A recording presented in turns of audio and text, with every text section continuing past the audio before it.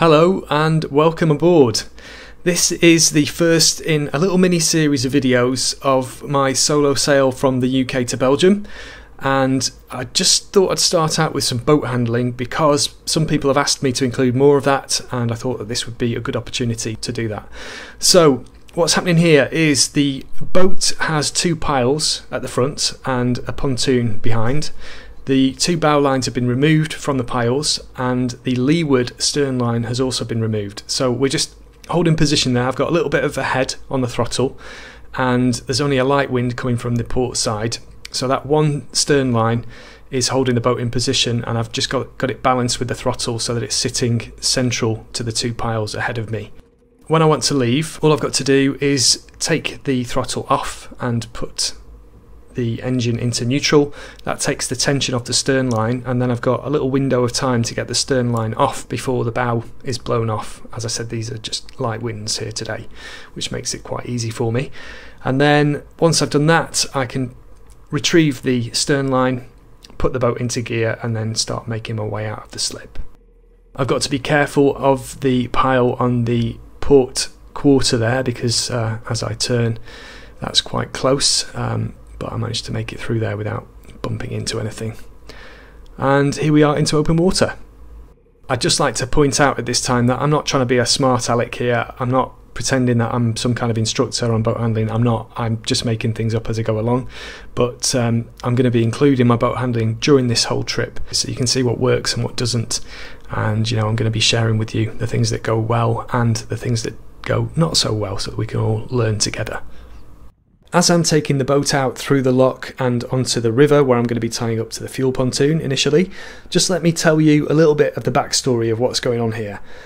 Basically, Rossella and I had a discussion, and it was decided that it was far more efficient for me to go to the boat on my own and just crack on, do the urgent essential things on the boat to get it ready to cross the channel, and Rossella and Emma would stay in Italy. This was definitely the right call to make, and I was able to do lots of jobs on the boat before setting off on this journey. I did a huge list of things. I'm not going to go through them all, but the most important ones were cleaning out the fuel system. What tends to happen is in the fuel tank there is condensation often in a boat's fuel tank. Then in the interface between the fuel and the water there is a kind of algae which can grow, a black gunk. And what happens is people go out and the first time they're in rough seas, the water and fuel get sloshed around, that disturbs the algae, that gets sucked up into the fuel intake, and then the engine cuts out when you least want it to. So I didn't want that to happen to me, and I spent some time to flush the fuel and replace the filters. I then had some play in our steering, and it wasn't too bad. A lot of people probably would have ignored it, but it was just annoying me, and knowing that I was going to be going out into the English Channel, I wanted my steering to be hunky-dory, and we intend to keep this boat for a long time, so things like this I'd rather just get them resolved straight away before they get any worse. So I was able to take the steering apart and basically replace 3 bearings. There was only one that had failed, but while I was in there I decided to replace 3 bearings on our rack and pinion steering system. It was a bit of a difficult job on my own.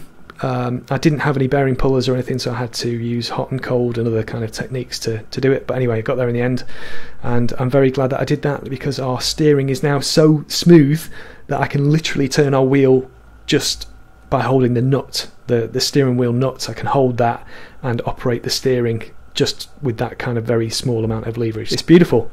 I replaced a lot of running rigging and inspected the standing rigging. That involved going up and down the mast a lot on my own, and I made a video about how I do that. And the running rigging, I extended it so that it's all operable from the helm position, so there's nothing that I can't reach while I'm sitting at the wheel of the boat now, which if I'm ever without an autopilot, I'll be very glad of.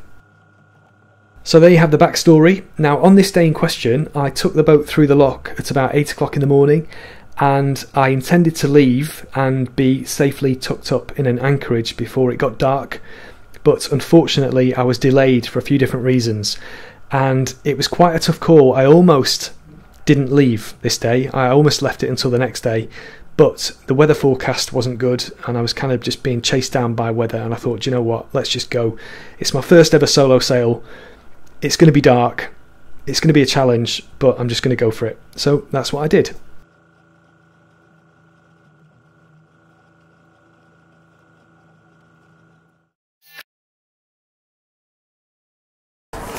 It's time to go sailing. But first, I need to weigh anchor on my own without a windlass. And yesterday, I made a little invention which I hope will make that a whole lot easier.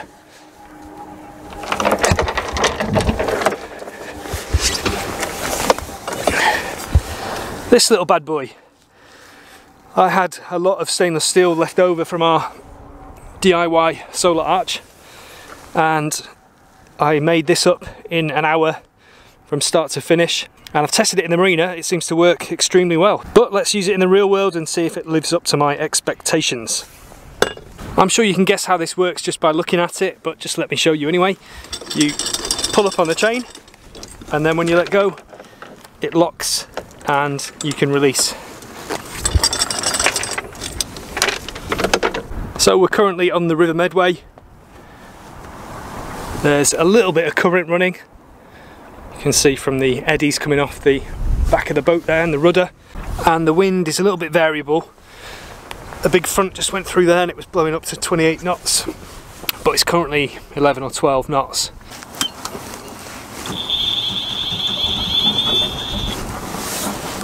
Okay, we're on roughly the right heading there, 12 knots at the moment, 13. So I'm going to engage forward, put the autopilot in auto, and then I'm going to watch these boats here, and I'm going to use them to show me when I'm creeping forwards. So I am moving slowly forwards there. Let's go and lift the chain.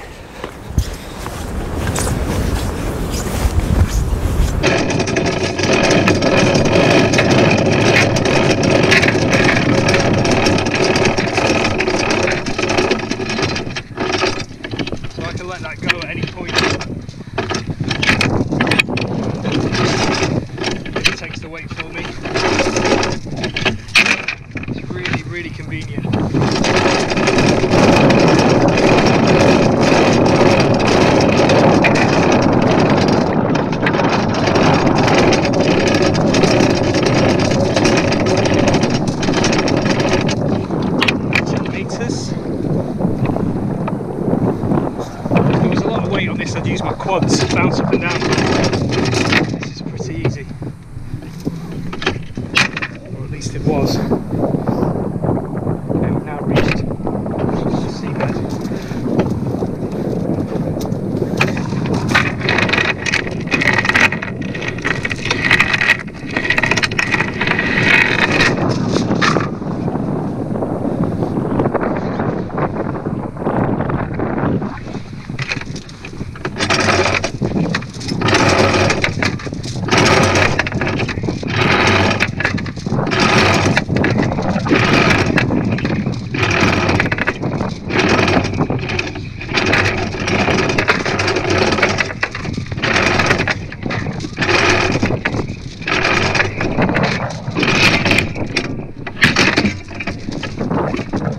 Easy peasy.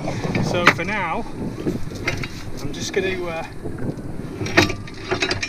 leave the anchor hanging off the front of the boat, so I can go back to the helm and get us into clear water. Yes, autopilot. I know you need a little bit more throttle. I know. I understand.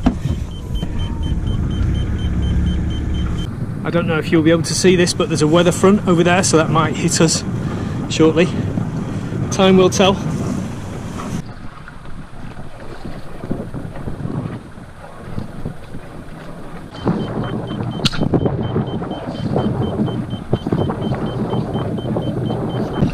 I've never actually used jack stays before, any boat, but today I'm going to, because with my father and my husband, I'm on my own. These waters aren't particularly friendly. If I were to go in, it wouldn't be a good situation, so I'm just going to set them up now. This is a webbing that I bought from an industrial supplier, so it's nice and cheap, but it's really strong. It's like 3,000 something kilos braking load. And then this reel is a cable reel that I bought on Amazon for about 10 quid, 9 quid. Keeps it nice and tidy, easy to stow it away.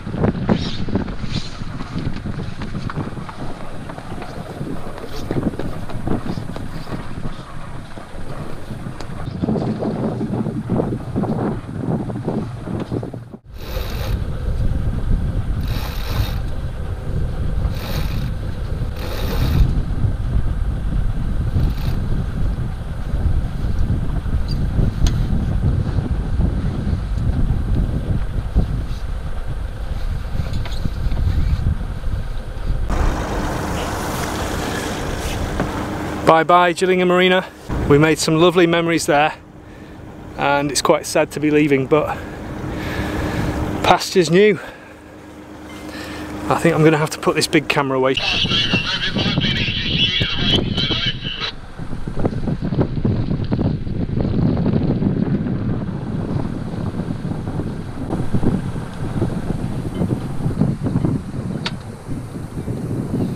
That's always such a beautiful moment, isn't it, when you knock off the engine. Oh, lovely.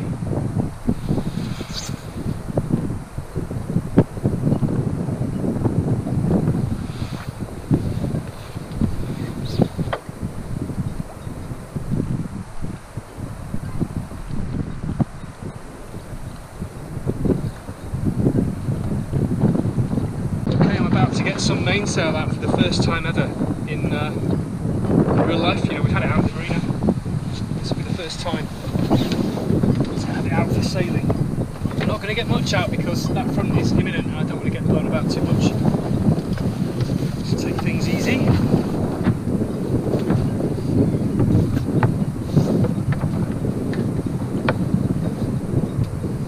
That little boat there just reminded me to put my nav lights on as well.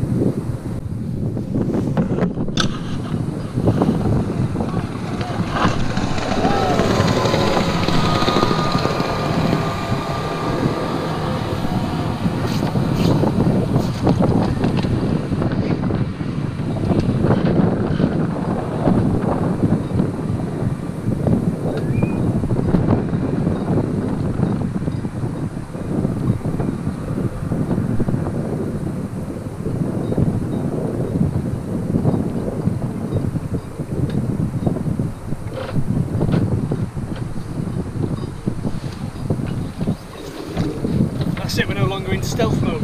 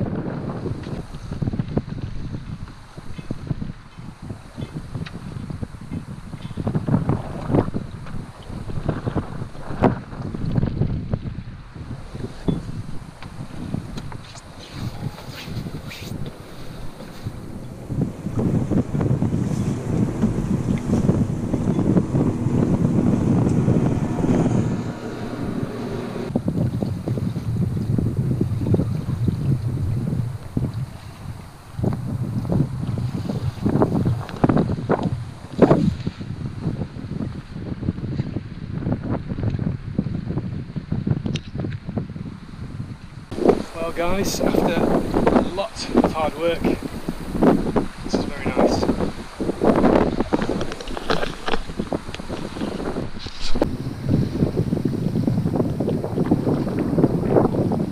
Darkness is quite a primeval thing, isn't it? It tends to darken the mood.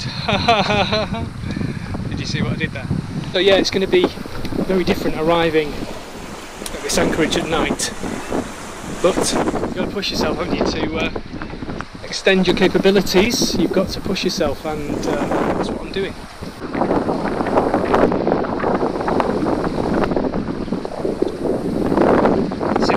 I don't know if you can see that. Apparent.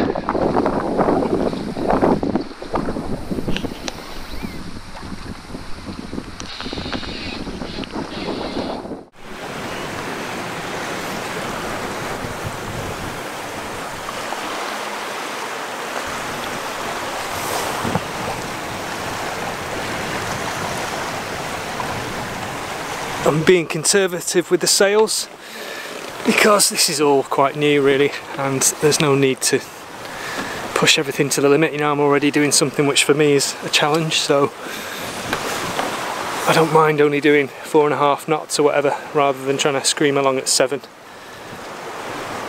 There's an old military fort there, looking quite spooky in the dark.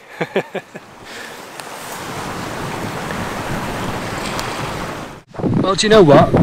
I'm really happy that I'm doing this. It's easy to just duck out of things and think, oh, you know, I'll do it tomorrow. I was tempted to do this tomorrow, but you learn by pushing yourself. So I'm really happy to be doing this. This is actually really quite relaxing on a stretch of the river called Long Reach, and it really is a long reach.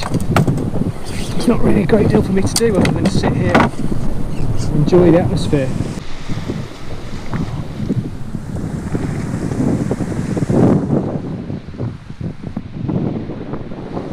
Special really. It's nice to be sharing this with you guys as well.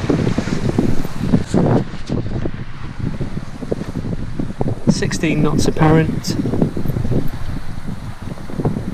Just about to pass a buoy,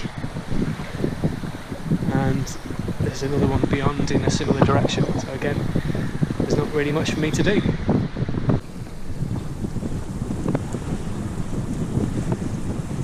Speed is varying between 4 knots and about 4.8 knots depending on the gusts, and that's the GPS speed, and we've got about 0.6 of a knot of current against us. There is a halyard which is annoying me, so I'm going to go forward and sort that out, and as I did before I'm going to remember to clip in. There we go, so I've got the clip on the jack line there.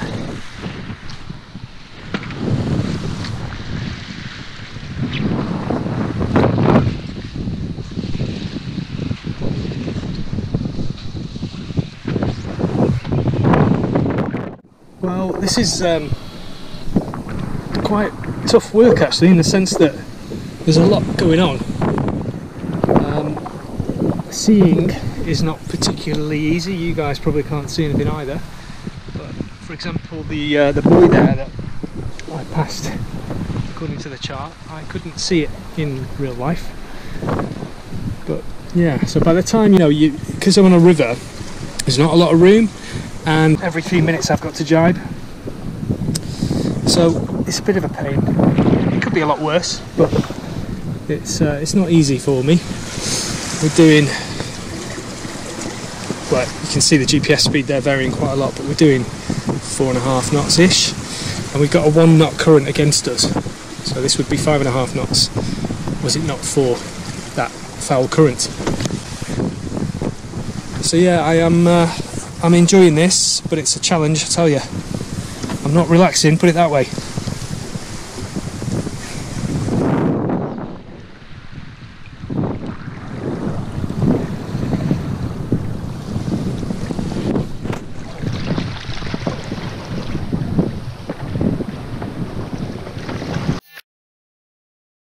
It's confession time.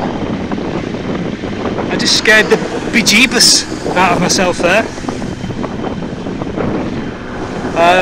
The wind was picking up and I left it too late to reef, and then yeah, things just got a bit hairy. So 28 knots on the wind indicator, and I still had the sails up at that point, I was getting them down, but I was back and forward to the helm and the autopilot, and I was wrestling with the sails and it's wind over tide. So yeah, I've learnt a lesson. I've pushed it too far this time. You know, it's true that you have to push yourself to extend your boundaries, you know, but yeah, I went too far. Anyway, things have calmed down now, thank goodness. I've started up the old iron jenny, the sails are away, and I'm about to turn the corner into the anchorage in a little while, and I hope things will calm down there and the dust will settle. I can get the anchor down and then go and unwind. I'll be looking forward to some kind of beverage. It may even just be a cup of tea, but I'm really looking forward to it, whatever it is. I just turned the corner into Stangate Creek here. I've got a lot of wind in my face. It is 23 miles apparent right now. And I'm just going to head up in here and try and find myself an anchorage.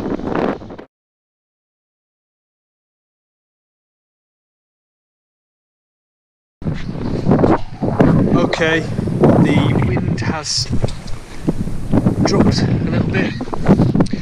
It's about 15, 16 knots. And with it my pulse has dropped. I really do love being anchored. However, on this occasion it's not really very relaxing yet, because I can't actually see where I'm anchored. It's pitch black.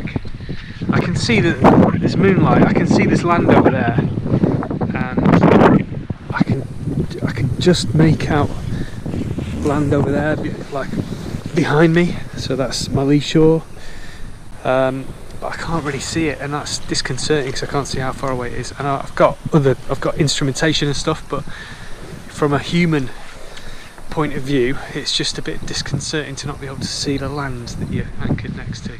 I'm finished out here now. I've got the anchor ball up,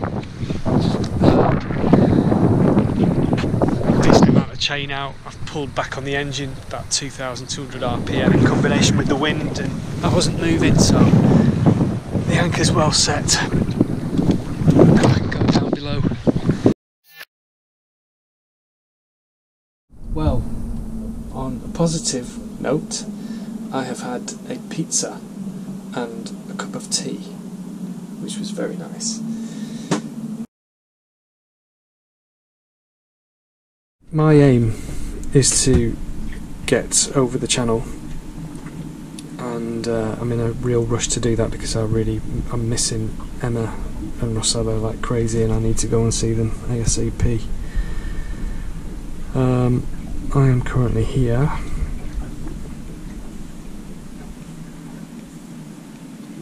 Sharfleet Creek,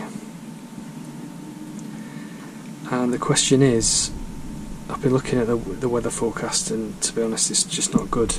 These are the actual weather charts from the period when I made this crossing. I couldn't get them in knots, they're in miles per hour unfortunately, but you get the picture anyway. Now I just want you to bear in mind that this is my first ever solo sailing trip. This is brand new to me. I'm sailing in unfamiliar waters. I've never crossed the channel on a sailing boat before. You know, this isn't like something that I've done 10 times before with other people and now I'm doing it on my own for the first time. This is the first time I'm ever doing it, and I'm learning everything as I go. I really am quite inexperienced at this whole thing. So bearing all that in mind, what I really wanted was kind of, 15 knots. That would have been ideal, but as you can see from these charts, it was a lot stronger than that, and the windows of opportunity were very, very small in between quite dangerously strong winds. So it kind of put me in a very awkward position. It was difficult for me to deal with, but you'll see in the upcoming videos how I got around this and how things panned out for me. I've just seen what that was like tonight in the river, being out here somewhere, realistically, to reduce the stress and the chances of things going wrong, I want there to be less wind. That's what I've realised tonight. So there we are. So now I'm kind of a bit stuck, because if I want to, I can push and make it to Ramsgate, and then my plan would have been to anchor off Ramsgate just here. I spoke to the harbour master and that was all fine, and it's free, which is nice. but the problem is that there's no weather window, so I could be hanging around there for a week in not very good weather. And is there any point in that? So options, I could go around the Isle of Sheppey. There's another anchorage kind of in this area, so that's kind of towards my destination. It gets me a little bit closer and it's still sheltered, so that is one option. Or do I stay here in these creeks, which are quite protected, while this weather blows over? Or do I go, for example, to Rochester? There are some buoys just here in Rochester, and basically that puts me in a town. It's tough. I honestly don't know what to do.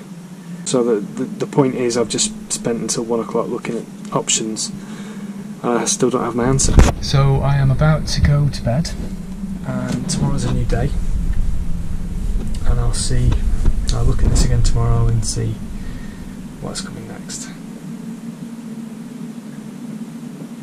I hope you have enjoyed seeing this.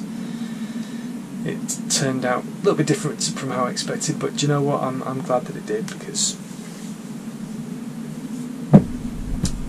it's all experience, isn't it? It's all experience.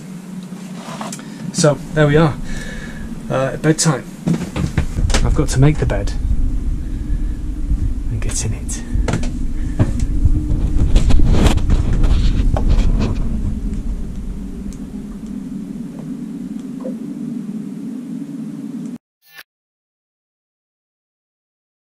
Just before I left today, I was listening to the VHF, and a boat went aground, and then there were various communications. Initially they were asking for a tow,